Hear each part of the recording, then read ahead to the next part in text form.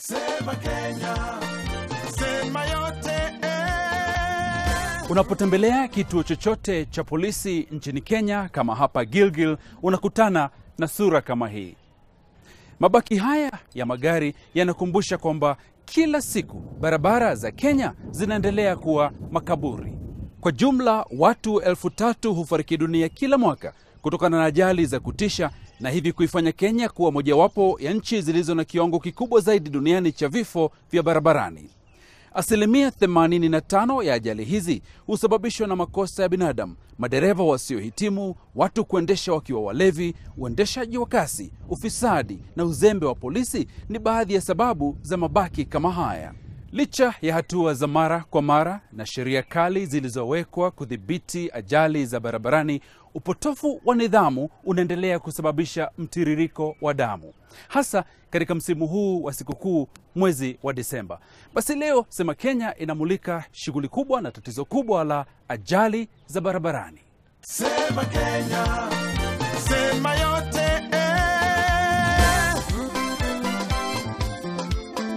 Sema Kenya, tuyaulize maswali. Sema Kenya. Sema Kenya ni jukwaa la kuwawezesha Wakenya kuwahoji viongozi wao.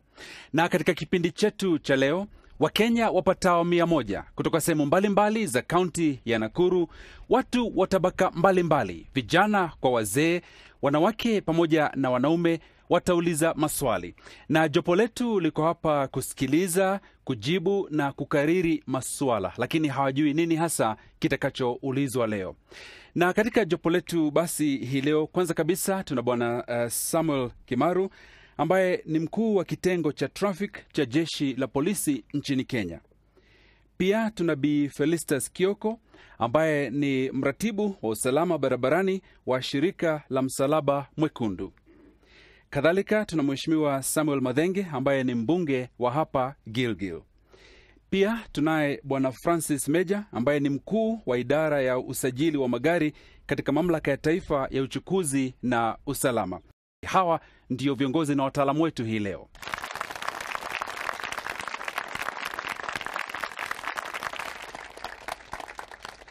Nakumbusha tu kwamba jopo letu halijui maswali ni yapi yatakayoulizwa, lakini wamejitolea kujibu maswali ya wananchi.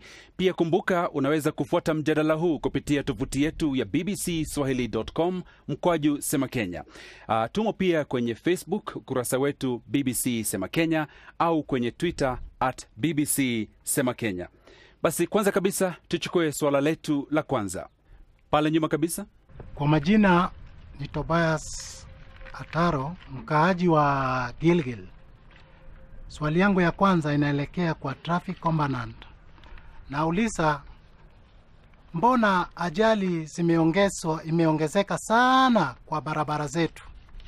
Ama barabara ni mbaya? Sawa. Asante sana. Kabla sijakuja kwake bwana Samuel Kimaru, pengine mnaposema kwamba ajali zimeongezeka, natafuta mifano. Mnajuaje kwamba zimeongezeka? Kitu gani mumeona barabarani? Kabla sijasikiliza pengine tarakwimu za polisi na kutoka kwa shirika la Msalaba Mwekundu, mifano ya kwa nini mnasema kwamba ajali ni kama zimezidi. Kwa majina naitwa George Uma, mkaji wa Gilgil. Kila ambacho nataka sema kwamba kinamichangia ama sisi mimi kuweza kuona ni kwamba within Gilgil Naivasha ripoti nyingi zinafanyika na tunahusika sana katika hii barabara, kuweza kuwasikia kwa redio, kuweza kushuhudia, kuweza kuyaona. Asante. Haya, mwingine. Ukiangalia kutoka Naivasha pale Karai, ukiangalia Maimayu kuelekea Narok, ukiangalia Salga kuelekea Pandile, na takwimu ile inatolewa na maafisa ya polisi chini ya mkubwa hapa, inatuonyesha wale watu wanakufa na hospitali zile zinahudumia ziko katikati yetu. Sawa. Sasa nije kwako ni kusikilize kutoka shirika la Msalaba Mwekundu. Bi Kioko, nyinyi mmeonaje? Idadi inaongezeka, hali ikoje? Ni kweli inaongezeka, lakini kama Msalaba Mwekundu tunajua ni mahali gani ama ni wilaya gani idadi imeongezeka. Na tukiangalia hivyo, kwa sababu tuko na ile mtandao, vile tunaangalia vile watu wamekufa. Ni Kenya mzima idadi imeongezeka, lakini sio mahali pote idadi imeongezeka. Nikiangalia kama Naivasha, na hii area ya Gilgil. Naweza kusema kama wilaya ya Naivasha imejaribu vile inaweza. Nikikuambia kutoka 2010 mpaka 2013 wamejaribu. Na je, kama wao wamejaribu, na wengine tutafanyaje tujaribu kama wao? Haya, asante. Nitakuja kusikiliza baadaye kwa nikitaka kujua zaidi wamechukua hatua gani hawa, lakini kwanza nimpe nafasi Bwana Samuel Kimaru ambaye anawakilisha idara ya traffic katika jeshi la polisi. Sasa hapa nataka kujua zile tarakwimu pengine za mwaka huu, hali ikoje, na pengine kama unaweza kulinganisha na miaka ya nyuma, tuko wapi sasa? Ya, asanteni sana watu wa Nakuru, na kwa jumla mimi najua nyinyi ni watu wa Kenya. Kulingana na statistics yetu, ningependa kuambia nyinyi mwaka huu ajali haijaongezeka zaidi ya yale yalitokea ya mwaka uliopita. Lakini idadi ya watu wale wamefariki mwaka huu imeongezeka kwa watu 22 kuliko wale walikuwa wamefariki mwaka uliopita kwa wakati sawa na wakati huu. Mpaka jana mwaka huu tumepoteza watu 2919. Na mwaka uliopita tarehe 4 mwezi wa 12 tulikuwa tumepoteza watu 2897. So tofauti ukiangalia mwaka huu tumesitisha na watu 22. Lakini tukiangalia kwa ajali kwa jumla, mwaka huu mpaka tarehe 4 mwezi wa 12 tumepoteza watu wale ajali zile zimewahi kupatikana kwa jumla ni 5765. Na wakati kama huo mwaka uliopita tulikuwa na ajali 6415. So ukiangalia mwaka huu ajali ni chache, lakini wale watu wamepoteza maisha ni wengi. Hiyo ni kutuambia tumekuwa na ajali moja ambayo ilikuwa kubwa kuliko mwaka uliopita. Kwa hivyo Bwana Kimaru, nilipofuata hizo tarakimu ni kwamba kufikia mwisho wa mwaka huu, yani mwezi huu ukimalizika, bila shaka idadi ya Wakenya ambao watakuwa wamekufa katika ajali za barabarani itakuwa ni kubwa kushinda mwaka jana. Idadi ya watu ambao watakuwa wamekufa, kwa sababu tayari tumeshapita idadi ya mwaka jana. Hatuwezi sema kwa wakati huu mpaka tumalize mwaka, kwa sababu nimesema mpaka tarehe 4. Unasikia? Mpaka tarehe 4 na mwaka uliopita tulikuwa na idadi ya watu 3141. Hebu nikuulize Bwana Kimaru, umesema huwezi kusema kwa wakati huu. Siwezi sema. Una siri fulani ambayo itazuia ajali nyingine zisifanyike kabla ya mwaka kuisha? No, hakuna siri. Lakini bado hatujafika hiyo uamuzi. Watu wa Kenya hao wenzetu hawa wanaweza kuchikakamua, wanaweza kuchikaza na tuwe na ajali kama 50 tu. Tukiwa na ajali saa hii kama 50 tupoteze kama watu 50, hatutafika mwaka ule. Bado ni wa Kenya. Bado ni hawa. Lakini kwa jumla tatizo la ajali ni tatizo kubwa, nakubali. Ndio, ni tatizo kubwa. Ni tatizo kubwa kweli, kusema ukweli. Na naambia wewe mwenyewe Bwana Kimaru, ulipokuwa unakuja hapa, hebu nini kimetokea barabarani tueleze. Leo nimekuja, in fact kwa mara ya kwanza. Leo nimekuwa mtu wa kwanza kufika katika scene of an accident. Na mimi nahusunika sana kwamba yule mtoto mdogo, kijana ya mwaka 4 ambaye iliweza kukimbizwa na gari yangu, nimeambiwa huyo kijana amepoteza maisha hapa Naivasha District Hospital. Na ile ilitokea ilihusu gari ya mtu binafsi. Ilikuwa inaendeshwa na mama moja kutoka Nairobi, alikuwa anaenda harusi Nakuru. Na kufika hapo naitwa Kinungi, huyu mama alipoteza uwezo ya kuendesha hiyo gari, na gari ikaroli ikaingia mpaka shambani. Na mimi tu niliangalia namna hiyo, sababu nilikuta wakiwa bado wako ndani wanajaribu kutoka na watoki. Ulikuwa polisi wa kwanza kufika pale? Nilikuwa polisi wa kwanza, na wale nilikuwa na wao kwa gari yangu wa kwanza kufika kabisa. Na si polisi ya kwanza, mtu wa kwanza. Mtu wa kwanza kabisa. Mtu wa kwanza. Kwa hivyo ni tatizo ambalo linaendelea hata hivi kipindi hiki kinapokuwa, kwa sababu umefika hapa dakika chache tu zilizopita. Ni tatizo ambalo liko hai kabisa. Ni tatizo, na ukiangalia kama hiyo, lazima hiyo gari ilikuwa naenda kwa mwendo wa kasi, na kukatokea sasa ile uwezo ya kukosa kudhibiti gari. Sawa. Ndio ikapoteza mwelekeo. Haya. Asante sana. Sasa nachukua swala la pili. Majina yangu naitwa John Gekuru, natoka eneo la Elementaita. Swali langu ni kwa Traffic Commandant. Umekuwa ni kama wimbo wa kila mara kwa serikali ajali itoke hapo, na kwamba watachukua sheria kali kwa ambao wanaokiuka sheria barabarani. Ilhali tunaona ajali nyingi huwa zinachangiwa na corruption, waafisa huchukua hongo barabarani, na sijui kama hayo yeye yajua ama ashajua na ni mikakati gani ambayo amechukua. Haya, hapa kuna naona mkono hapa, aliyevaa miwani hapa mbele kabisa. Majina ni Joseph Mwangi, mkaaji wa Gilgil na mchungaji. Jambo moja ninaweza kusema ni kwamba raia pia tunachangia, maana mara nyingi utaona hata mikanda ilipowekwa ni kama watu wanafunganga ile mikanda kwa sababu wameona polisi. Kwa hivyo wao wenyewe hawachukui usalama mikononi mwao. Na pia madriver, wawe ni wa magari makubwa ama madogo, maana governors ziko na speed limits ziko, lakini anakiuka. Kwa hivyo kutofuata sheria na kanuni za barabarani. Yeah. Sasa nikuulize, wewe ni mchungaji, sijui kama unaitwa kuendesha sherehe ama shughuli za kuwazika watu ambao wamekufa kutokana na ajali za barabarani? Wengi sana. Kwa hivyo hiyo ndio ninasema, wengine ijapokuwa tunawazika na watu uraumu polisi, wakati mwingine si polisi, maana ni yeye pengine ameendesha kwa kazi, maana wa Kenya tuna haraka sana, wakati mwingine hatujui. Asante. Maoni mengine mawili. Halafu hapa mbele mama mwenye high jacket nyeupe hapa mbele kabisa. Yangu naweza changia, yenye inafanya accident happen sana ni madereva wa malori. Wakienda katika mlima mtelemko wanaachilia free, sasa hiyo wanaanza kuchana mila na kunywa drinks. Ukichunguza wengine wao wanakuwa wamebeba hata pombe kwa hizo drinks. Kwa hivyo hiyo ni kitu ya kwanza inachangia. Haya, naona mikono bado ni mingi. Watu bado wanataka kutoa maoni zaidi kuhusiana na tatizo hili la ajali za barabarani. Tutarejea kuzungumza zaidi. Sema Kenya yarejea hivi punde. We have been struggling for is to redeem our country from the yoke of colonialism and imperialism, and to be able to build a Kenya that Africans can be proud of. Wingu la shangwe na vigelegele limetanda Kenya, huku nchi ikiadhimisha miaka 50 tangu kujinyakulia uhuru. Wakati wa kupata uhuru, waanzilishi wa taifa hili waliapa kupambana na umaskini, magonjwa na ujinga. Miaka 50 imepita na kuna mazuri yaliyotimizwa, kama vile kuongezeka kwa vyuo vikuu zaidi nchini na upanuzi wa miundo msingi. Lakini katika muda huo pia kumezuka matatizo mapya kama ukabila, ufisadi na matatizo ya ardhi. Je, tutachukua hatua gani kutimiza maoni yaliyopigania uhuru wa Kenya?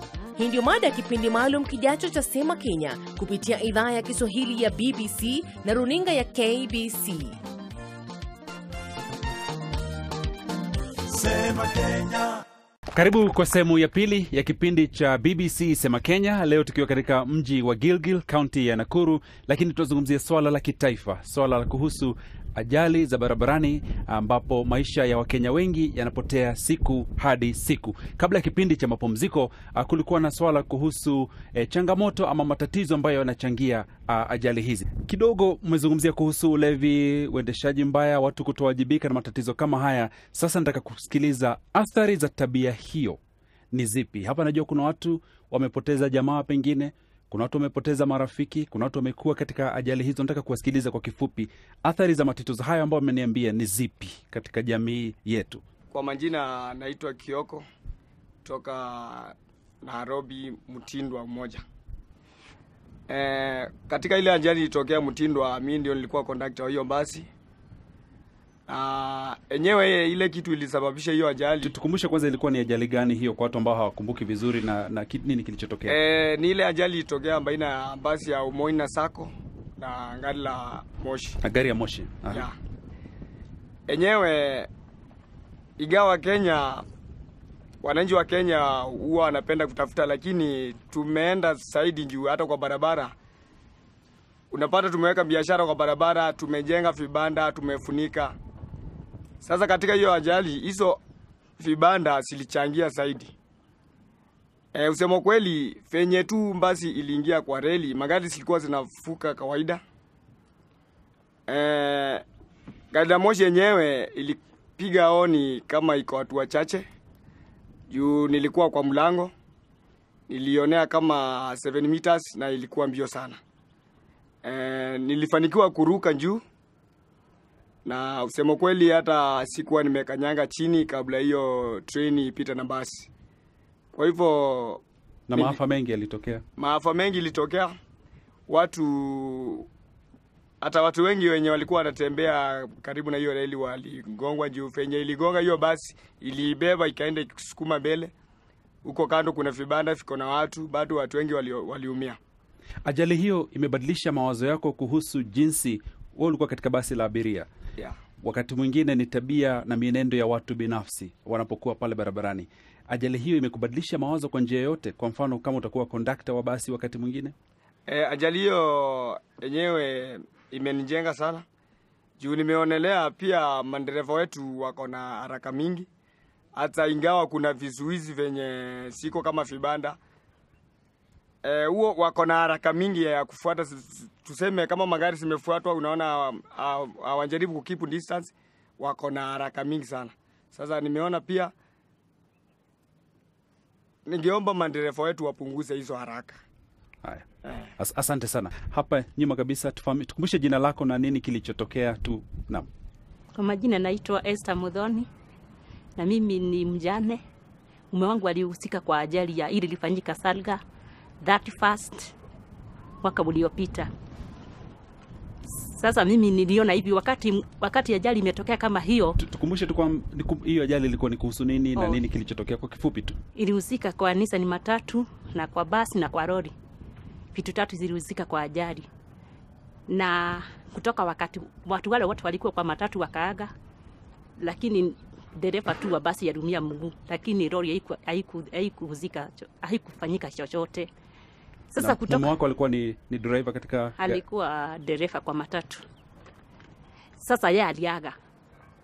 Na nataka kusema mtu akiaga unapata kukataliwa na familia kwa sababu wanaona kwamba wakati wote unawapigia simu unahitaji msaada wao.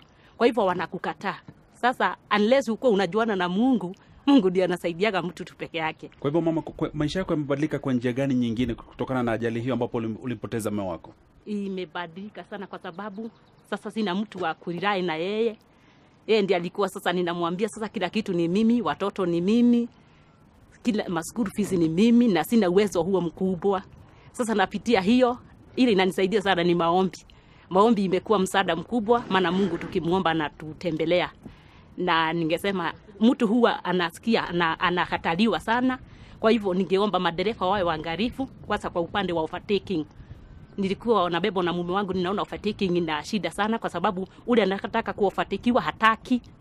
Wakati anaanza kuovertakiwa ndiye anaongeza speed. Sasa unakuta sasa wakati wanangangana panatokea ajali. Asante sana mama, na pole kwako na wote ambao mmeathirika na ajali hizi za kutisha katika barabara za nchi ya Kenya. Bwana Kimaru, wewe unasimamia idara ya traffic ya polisi, ya jeshi la polisi katika nchi nzima ya Kenya. Umesikia tatizo haya yote waliozungumzia wananchi, unasema? Nakumbuka sana hiyo accident ambayo ilihusika na matatu pale Salga. Hiyo ambayo mama amezungumzia. Mama amesema, mimi najua kabisa hiyo accident vile ilitokea na watu wote. Hiyo gari ilikuwa inatoka upande wa Kisii kule. Na tulikuwa naruka mwaka. Ilikuwa ni tunaruka tarehe 31 tukiruka tarehe 1. Sasa wakati tuko katikati ya mwaka tunaruka tu tarehe 1 ikatokea. So ni kweli watu wote walifariki kwa hiyo gari. Na bado tunasema pole. Na mama ametaja kitu muhimu sana. Haraka na overtaking. Mali na malisa nyinyi wananchi wa Kenya. Ni careless overtaking.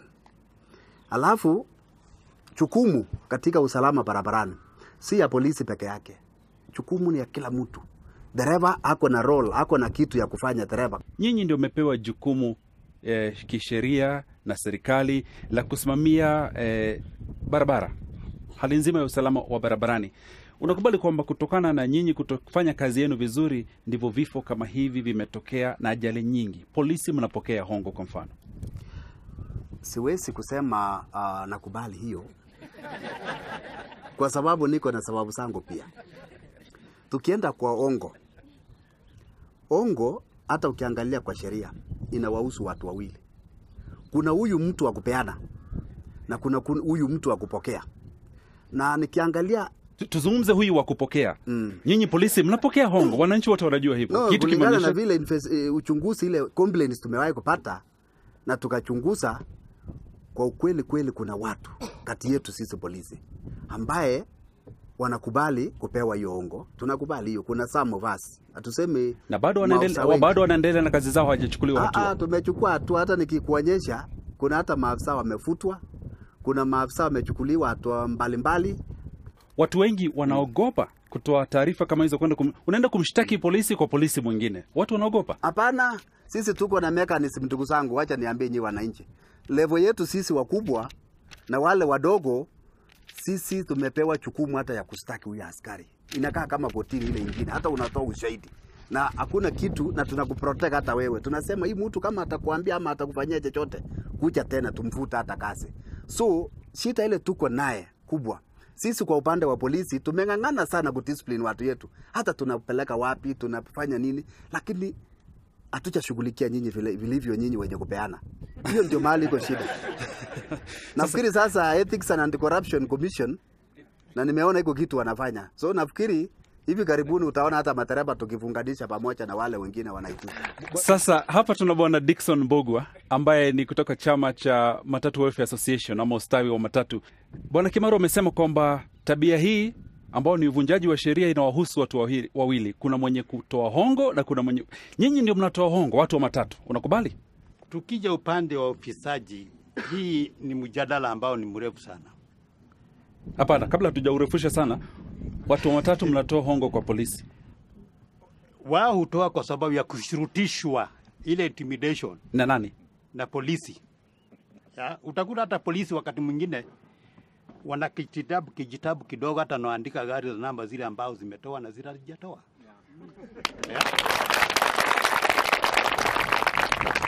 Na wewe kama gari yako wakati huo ilikuwa garage, inajulikana jana huku weko kazini. Ukija siku nyingine lazima unaanza kukaango ulikuwa wapi jana. Ni kama yeye amekuajiri. Na hii hongo inatolewa kwa sababu gani? Inatolewa kwa sababu ya mashtaka. Hasa tukirudi hapo nyuma kama Disemba mwaka uliopita. Mnajua kuna ile New Traffic Amendment Bill ambayo ilisema kama utapitia petrol station overlapping ni 30,000, obstruction 50,000 and so forth. Kwa hivyo polisi wakati ana-enforce hiyo sheria kutekeleza, ya na amekukuta na pengine overlap au umepitia petrol station, mambo ni mawili: tuende kotini 30,000 au toe ngiri 5 au ngiri 3, chochote ambayo anakuambia. Kwa hivyo wewe kama dereva itakuwa ni ujiulize ni upande gani mzuri, either money or the box. Kwa kifupi umesema hapo mwanzo kwamba mnashurutishwa na polisi, lakini ukweli ulivyosema ni kwamba ni kwa sababu unajaribu kuficha makosa. Tayari wewe mwenyewe mwenye gari una makosa na sasa unaogopa kupelekwa kule kotini ambapo adhabu itakuwa ni kali. Unaona njia rahisi ni hizo 2,000 ama 3,000. Ni kweli? Wakati mwingine hakuna makosa ni kusingiziwa. Pengine sehemu nyingine kuna makosa, gari ni mbovu pengine. Kitoka nyumbani pengine tayari lisha basi akaweka lingine ambalo sio nzuri, kuna makosa. Lakini ufisaji mwingi sana ni ile kushurutishwa, maana yake imekuwa ni tabia. Hebu nimsikilize bwana Kimaru. Mpaka polisi wana orodha ya magari na ile timetable. Wewe ukija leo hukunipa shilingi hizi jana, ni sasa inakuwaje? Huyu anasimamia madereva wengi na wenye matatu wengi sana. Asante. Kuna tatizo hapa? Hakuna tatizo hapa. Ile kitu makosa iko mwenye kuendesha gari na conductor huwa wako na kitabu wanaandikanga, wanapelekanga kwa hao matajiri jioni, na kila jioni iko column wanaandikanga boys wamekula 500 leo. Na ukweli unakuta saa nyingine hata unakuta hiyo ndio wananiambianga hao wazee, na ukiangalia kwa ukweli inaweza kuwa hata hiyo gari hata ikukutana na polisi siku hiyo, lakini imekuwa ni routine mpaka hiyo tajiri kila siku ambiwe 200 ama 500 kalikuliwa na boys. Sasa hiyo ndio inawafanya kila siku kufikiria tu leo wamekula tena 500, hata jana wakakula 200, na ukweli saa nyingine hata wakuli hawa maafisa wangu. Asante. Lakini wanakula kidogo. Si sana.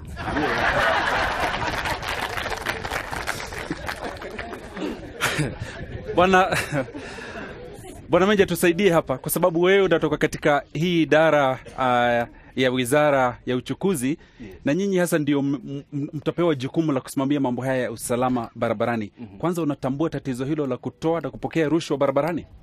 Well, hilo ni shida lipo na lazima tukubali lipo, lakini shida sio kwa polisi peke yake. Polisi wanachukua, lakini shida pia ni wale wanapatiana. Kwa nini unapatiana kama unajua unatii sheria? Haja gani ya kupatiana hongo? Mwenye makosa ni nani hapa? Wote wawili wako na makosa. Kwa sababu hata nyinyi wananchi wote mnajua. Ukiona vile matatu zinaendeshwa Nairobi, overlapping, ana drop passengers na kupick passengers bali ambaye ikubaliwi, pia wako na shida. Enforcement pia iko na shida. Lakini hii shida ambayo tuko nayo sio ya kusema nani yako na, kila mtu ako na responsibility. Raia wako nayo. Kwa sababu utakuta raia, mtu anaingia pikipiki, watu 4 wanaingia pikipiki moja. Hiyo ni nani? Makosa ni ya nani hapo? Ni raia. Kwa nini wewe ukubali? Ama uingie gari, unaingia hizi magari zinaitwa probox. Mnakubali, mnaingia, mnawekwa pale boot, mnawekwa pamoja na mbuzi, kondoo. Kwa nini usikatae useme hapana? Mimi ndalipa nauli ile inatakikana na niende taratibu vile inatakikana. Kwa hivyo sasa nikuulize Bwana Meja, idara yenu hii katika wizara ndio inahusika na mambo haya ya usalama barabarani. Nyinyi kwa sababu mnafahamu tatizo hilo, mnachukua hatua gani kujaribu kusuluhisha? Tuko na mipangilio mingi sana ambayo hii authority ambayo inaitwa National Transport and Safety Authority ilikuwa formed last year. Sasa ndio tunajaribu ile kati ya kuiweka pamoja ndio iweze kufanya ile jukumu ambayo limepatiwa kwa sheria. Tumeweka taratibu mingi ambaye nafikiri kuanzia mwaka ujao tukianza taratibu mingi tumeweka. Kwanza tunaanza na hii kitu naitwa kama madereva. Tunataka kwanza madereva wa PSVs wote tutawatrain afresh. Sasa tunataka tuko na mikakati, tuko na system ambayo tunataka tukue na smart driving license. Ile driving license sasa ile tuko nayo hapa. Yes, ambayo ni kama kitabu ni kama kitabu. Leo Bwana Kimaru akiwithdraw your driving license, kesho mtu anaenda River Road anapata kitabu kingine kama hicho. Inakuwa ni shida. Tuko na mipango ya kuja na kama smart driving license. Hiyo smart driving license itakuwa na historia ya dereva. Ukifanya makosa inakuwa booked. Ukifanya unafanya makosa, point fulani inatolewa kwa hiyo driving license yako. Itaanza lini hiyo? Tuko na process ya procurement ya system tumeshamaliza, so kufika early next year tuko na matumaini hiyo tutaanza. Sasa tufafanulie kidogo hapa Bwana Meja, kwa sababu kuna mamlaka yenu na pia kuna idara ya traffic. Yes. Tofauti ni nini? Hamna tofauti. Sisi zote ni maidara ya serikali na lazima tushirikiane. Sisi tutapatiana driving license. Polisi akikushika lazima tutafacilitate polisi kuwa na gadget. Anaingiza hiyo driving license, anaona history ya huyu dereva, vile wewe unaendelea, na kama umefanya makosa lazima ibukiwe kwa hiyo driving license. Kwa hivyo kwa kifupi haya mambo mapya ambayo umetaja, kwa mfano hiyo aina mpya ya leseni ya madereva ama madereva pia wa magari ya abiria kupewa mafunzo upya, lakini bado yatatekelezwa na polisi, idara ya traffic. Sio idara watakao tekeleza pale barabarani watakuwa ni askari wa traffic. Ndio, lakini lazima pia tukubaliane wale watu wamehitajika kisheria kuenforce sheria ni polisi peke yake. Lakini tunataka tuungane pamoja, tushirikiane na polisi to try and minimize ama kupunguza hizi incidents ya vile mashida tuko nayo kwa barabara. Kwa nini iliamuliwa kwamba mamlaka hii ipewe majukumu haya mapya kisheria? Kwani kulitokea tatizo gani katika polisi? Hamna tatizo. Lakini ukiangalia hii new parastatal, ulikuwa unajua sasa motor vehicle inspection ilikuwa under polisi. Polisi directly hawataikani wahusiki na motor vehicle inspection. Sasa tunatoa hiyo jukumu kwao, ndio wao wa concentrate na ile enforcement. Alafu tuko na driving test unit. Tutatoa pia kwa hiyo polisi. So sio polisi watakuwa na test mtu kujua kama wewe unajua kuendesha ama sio. Tutaitoa hiyo jukumu, polisi wa concentrate kudeal na wale wa kufanya na makosa. Haya, sasa nikusikilize Mheshimiwa Madhenge kwa kifupi tu, kwa sababu nyinyi ndio mnatunga sheria pale bungeni katika bunge la taifa. Mnahisi mmechukua hatua za kutosha? Kwa mfano hizi sheria mpya za traffic ama barabarani, mnahisi zinatosha kuweza kudhibiti ajali zisiweze kutokea ama zipungue? Asante. Kile naweza sema kwanza, hata tukitunga sheria aina gani na they are not enforced, hazitekelezwi, itakuwa ni kazi bure. Tukienda historia kidogo, nitaenda wakati wa Mishuki. Tuliona uhusiano mzuri sana kati ya waziri wa zamani wa uchukuzi. Waziri wa zamani wa uchukuzi. Tuliona uhusiano mzuri kati ya TLB wakati huo na idara ya polisi, na ninafikiri Bwana Kimaru bado alikuwa katika idara ya traffic. Alafu tukaja kuna sheria Michuki alitoa, hili alisema tuweke kama dustbin kwa gari wakati alikuja kuwa Minister wa Environment. Ukitembea hii barabara ya Nairobi na Kuru, tukitoka kidogo kutoka upande wa Ajari, utakuta laini za makaratasi zimejaa pande zote za barabara. Na hii ni kitu ni vile attitude ya madrivers, ati kuweka hiyo kitu ni kama ni punishment unapewa. Alafu kuna kitu kingine tumesahau. Kuna wale pedestrian ambao hupata ajali. Na sasa niongee kuhusu eneo langu hapa Gilgil. Kwanza tuna pale highway junction ya kwenda Nakuru kuingia Gilgil. Tumepata ajali nyingi, niko na takwimu zake hapa tu karibu. Hapa tu karibu. Tumelia kwa serikali ifanye jambo. Mambo mengine haihitaji kwenda bunge ndio utengeneze sheria, ndio tujue watu, sio lazima watu wakufe 100 pale ndio tuje tufanye jambo. Tulipiga kelele hapa Kikope, wakaweka bumps, ikabadilika kidogo. Lakini pale hatua bado hazijachukuliwa. Sawa, nitakusimamisha kidogo manake naona kidogo muda unanikimbia na masuala bado ni mengi na maoni bado ni mengi. Ningependa kusikia zaidi kutoka kwa wananchi walo hapa, na pia jopo letu Sema Kenya itarejea hivi punde. Tuyaulize maswali. Sema Kenya.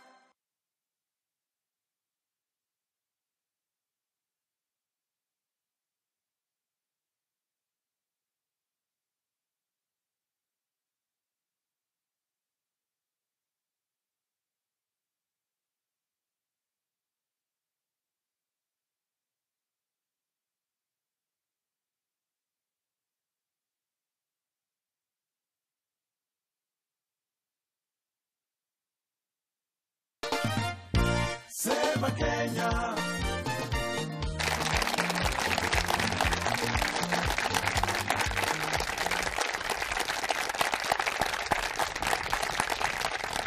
Haya, karibu kwa sehemu ya tatu na ya mwisho ya kipindi cha BBC Sema Kenya.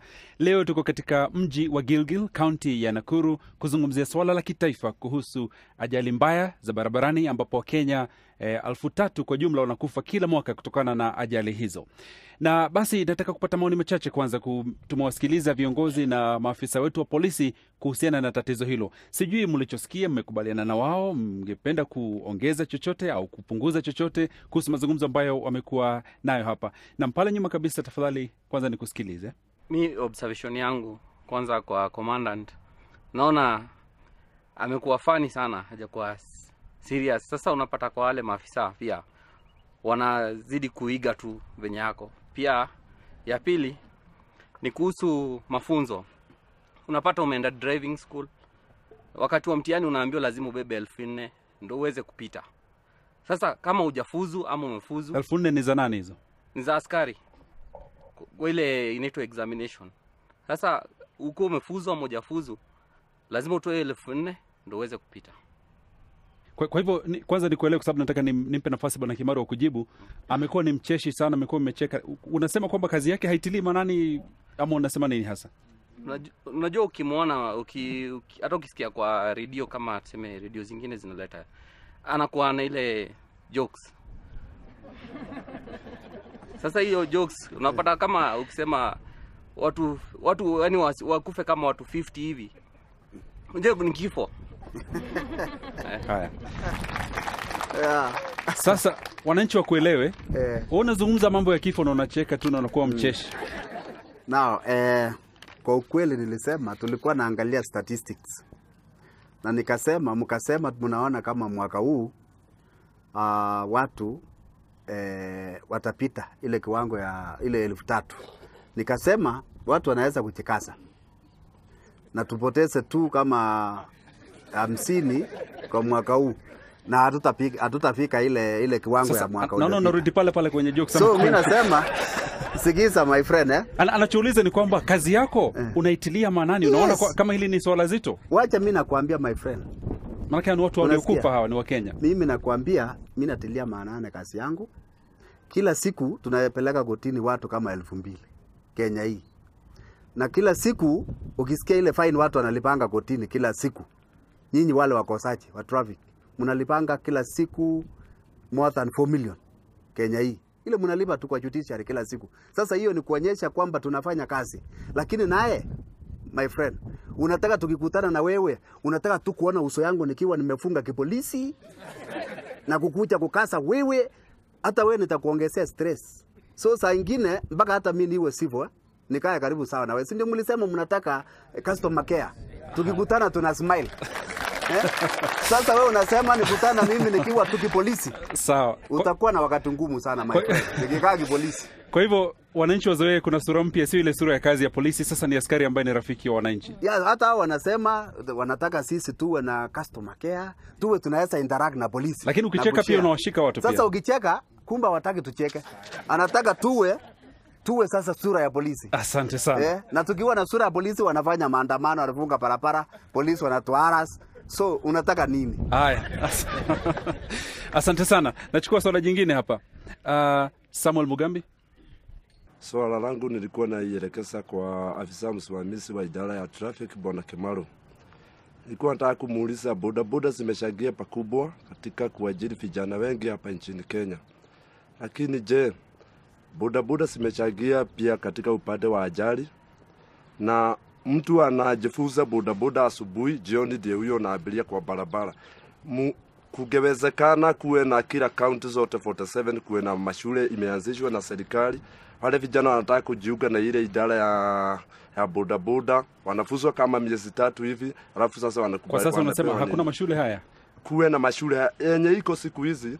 Ukienda drive license, hata saa hizi nikitaka kuwa na license sijawahi labda peleka bodaboda. Johnny nitakuwa na hiyo license kwa mfuko. Bila hata kujua kuendesha. Hata pia kujua kuendesha. Sasa hata pia wale wanachangia accident. Asante sana. Najua pia kuna madereva, kabla sijasikiliza madereva wa bodaboda ama hizi pikipiki, mifano mingine matatizo mnayopata na bodaboda na ajali. Mama sauti mwenye vazi la kijani hapo. Tukumbushe jina. Naitwa Masimaina toka Molo. Samani, anza tena. Naitwa Masimaina toka Molo. Nilikuwa sema mambo ya reflector jackets na helmet. Hakuna siku utaienda kwa mtu wa motorbike akupatie. Hata ukimuitisha kabla akupatie kuna jicho ambalo atakupatia kuonesha una maringo ama kitu kama hicho. Kwa sababu unamuitisha anaona wewe, kwa nini wewe ni unajifanya special. Na hiyo ni haki yako. Na ni haki yako. Asante. Madriver wa bodaboda mko wapi? Msiogope mtakamatwa. Kama mkuvunja sheria. Una pikipiki yako? Haya, tukumbushe tufahamishe Joshua, tukumbushe jina lako. Mimi ni John Baptista Maina. Na tuna shida kubwa niseme. Na tunahitaji usaidizi. La kwanza upande kabla ya shida kubwa, nyinyi ndio shida nyinyi wenyewe walivyosema hapa. Unakubali? Sikatai. Shilingi ni ya pande mbili. Lakini nitaongea upande wa shida yenye inatukuba sisi. La kwanza tuna helmet mbili, tuna reflector mbili. Wenye wanakubali kupatiwa hizo ni wachache sana. Tukikuja upande wa kina mama, nywele zao zitaharibika. Ukikuja akina wazee wale smart, hiyo reflector jacket imefaliwa na watu wengi, yeye hatafaa. Na zitakuwa ni safi, lakini mnaziweka zikiwa katika safi. Ni safi, lakini huwezi ukipatia mtu unaenda unafua tena unarudi tena unapatia mwingine. Kwa hivyo ukitoka nayo nyumbani asubuhi, hiyo ndio watafaa the whole day kutoka asubuhi mpaka jioni. Haya, hilo ni jambo moja. Helmet vile vile iko hivyo. Upande ule mwingine, wakati tuko kwa barabara hatutabuliwi na magari. Sana sana wacha tuongee kuhusu personal cars. Watu wanawadharau. Wanakuaga na madharau makubwa sana. Personal cars. Haya, matatu, that is mabasi na Nissans. Hizo zinatuhalas. Agalau hata tulela zinatuheshimu, anakupigia honi, anakuona kama ako na speed kubwa kukuliko, uweze kumuondokea ndio aweze kupita. Asante. Nitamchukua driver mmoja wa mwisho alafu nitasikiliza jopo. Kwa kifupi tu tafadhali nikumbushe jina. Mimi naitwa Regan Otieno, mwendeshaji wa pikipiki. Challenge inakuja kwa vile wanasema mtu anajifundisha asubuhi na jioni anapata license. Mimi kwanza nataka kurudishia hiyo challenge kwa mheshimiwa wetu Madhenge. Unakuta vijana wengi hawana vitambulisho. 60% ya vijana wenye wanaendesha bodaboda hawana license. Kwa sababu challenge inakuja, hauwezi pewa, hauna kitambulisho, hauwezi fanya driving license. So unakuta lazima tu tutaingia barabara. Mimi nilishikwa juzi kwa sababu ya license. Lakini kwa sasa nilirudi shule lakini niko na license. Challenge nyingine inakuja kwa hiyo reflectors. License umepata ile halali? Ya halali. Challenge nyingine inakuja vile wanasema ile ya zamani ulikuwa umetoa wapi? Si kwa license. Ulikuwa unaendesha tu bila license. Haya. Challenge nyingine inakuja unasema labda tupei reflector hatuna, helmet hatuna. Unakuta warembo wengi ndio customer wa bodaboda. Hawawezi vaa helmet. Sasa nikuulize, kuna mrembo mmoja nyuma yako ambaye amesema yeye huwa anaomba kupewa hivi vifaa, kofia ile na jaketi, ananyimwa? Labda kuna wengine hawana na wananyimwa, lakini wengi ni wenye hawapati na hawawezi vaa. Asante. Haya, sasa nirejee kwenye jopo. Kwanza kwako Bi Kioko kutoka kwa shirika la Msalaba Mwekundu, kwa sababu najua nyinyi pia mna mpango wa kuwaelimisha na kujaribu kuwarekebisha hawa wenye bodaboda.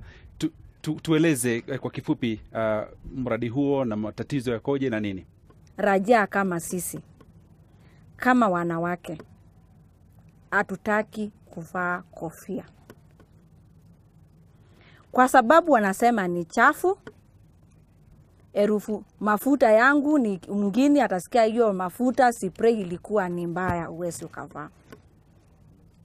Na Naivasha tumeanzisha sako ya Naivasha. Boda wa Naivasha ni 4,000. Lakini wale wako kwa sako ni 3,000.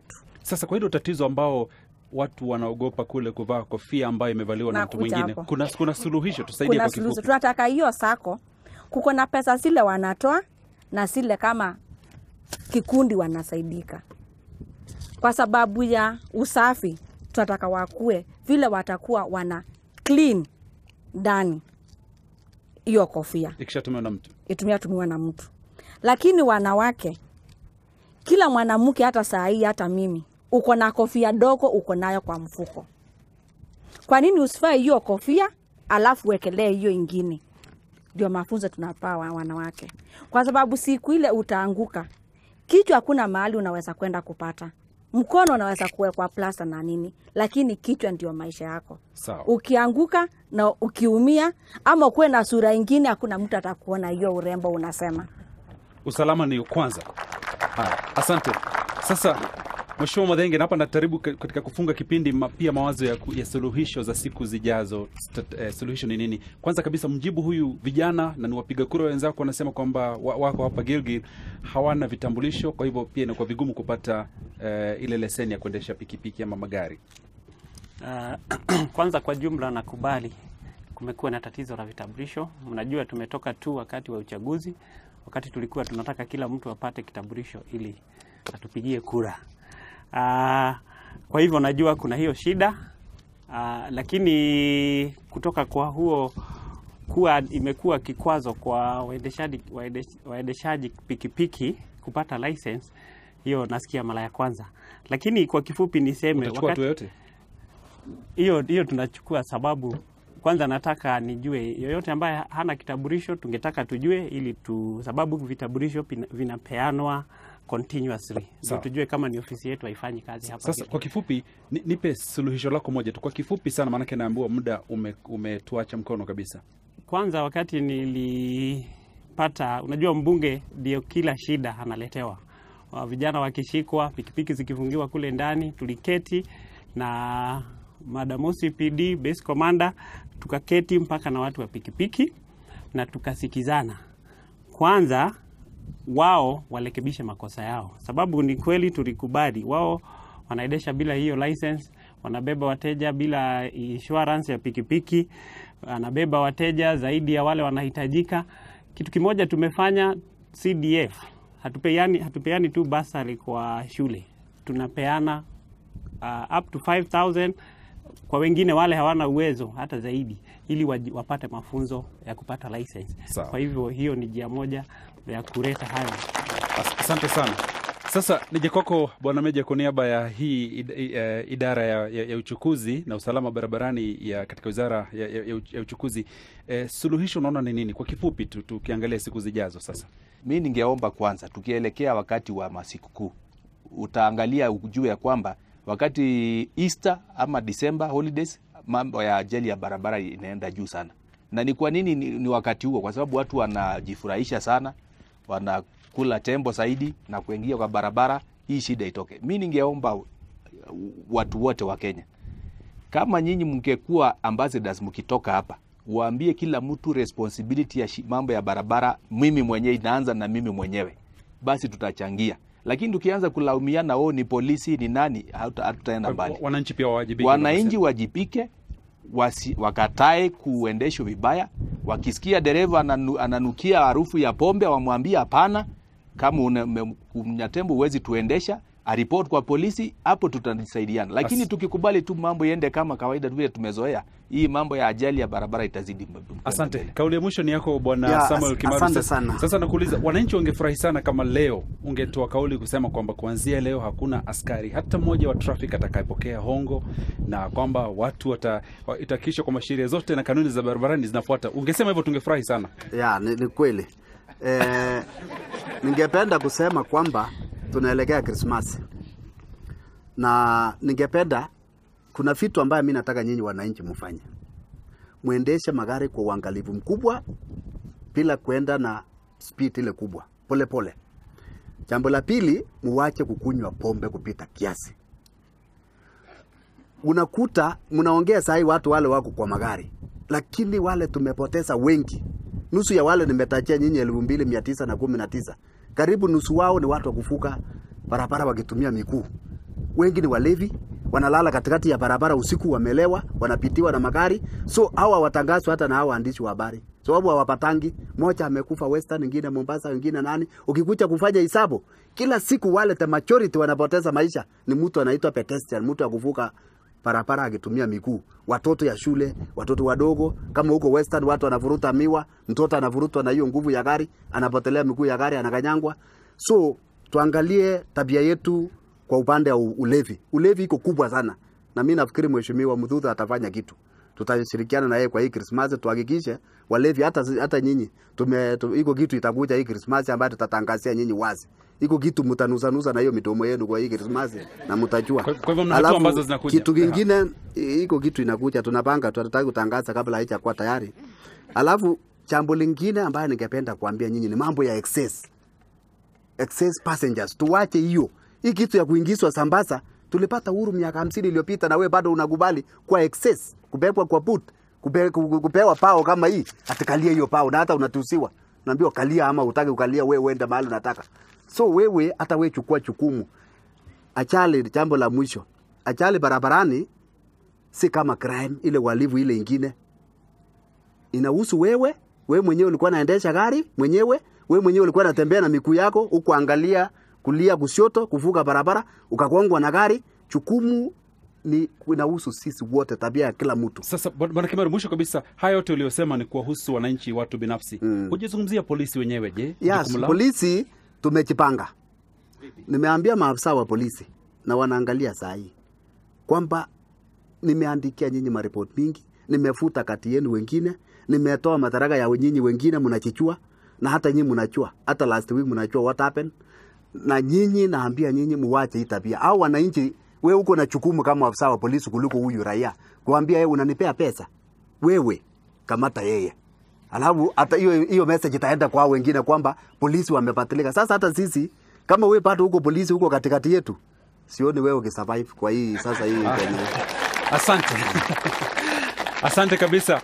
Basi kwa sauti hiyo ya mwisho kabisa ya Commandant ama mkuu wa kitengo cha traffic katika jeshi la polisi Bwana Samuel Kimaru, ndio tunafika mwisho wa kipindi chetu cha BBC Sema Kenya kutoka hapa Gilgil. Naishia tu kwa methali ya Kiswahili ambayo inasema kwamba mwenda mbio hujikwaa dole, yani kwa maana kwamba kawia ufike. BBC Sema Kenya ni jukwaa la kuwakutanisha wananchi na viongozi wao wakazungumza kwa taratibu kutafuta njia za kudhibiti ajali ambazo zinapoteza maisha mengi sana ya Wakenya wengi barabarani. Asante kwa wanajopo wetu hii leo.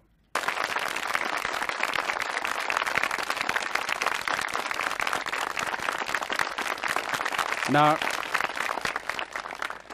kwenu wananchi mliotoka sehemu mbalimbali za kaunti hii ya Nakuru kuja kwa mazungumzo hapa Gilgil, asanteni sana pia. Na mwisho kabisa kwa wewe mtazamaji wetu wa KBC uliyekaa nasi muda wote huu, nasema shukran za dhati kwa kuwa nasi. Wiki ijayo wakati kama huu panapo majaliwa tutakuwa na kipindi maalum tukikumbuka miaka 50 tangu Kenya ijinyakulie uhuru. Asante na kwaheri.